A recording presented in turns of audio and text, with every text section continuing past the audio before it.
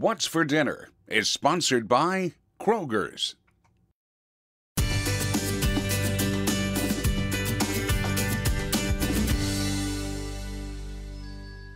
Who doesn't love a tasty burger? But sometimes they tend to get a little boring. So today we're going to help you prepare a tasty pineapple turkey burger to add some variety to burger night at your house.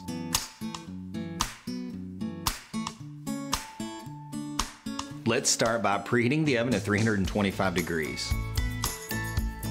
Now in a small mixing bowl, combine turkey, ginger, jalapeno, and spices. Next, portion into 3 large or 4 small patties.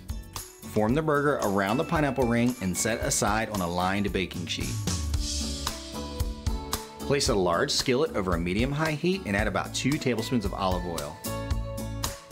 Once hot, carefully brown burgers on each side.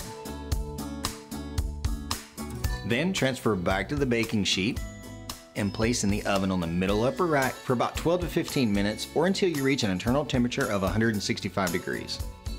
Serve however you enjoy your burgers. This is a spin on an ordinary meal that will definitely please your family. Enjoy.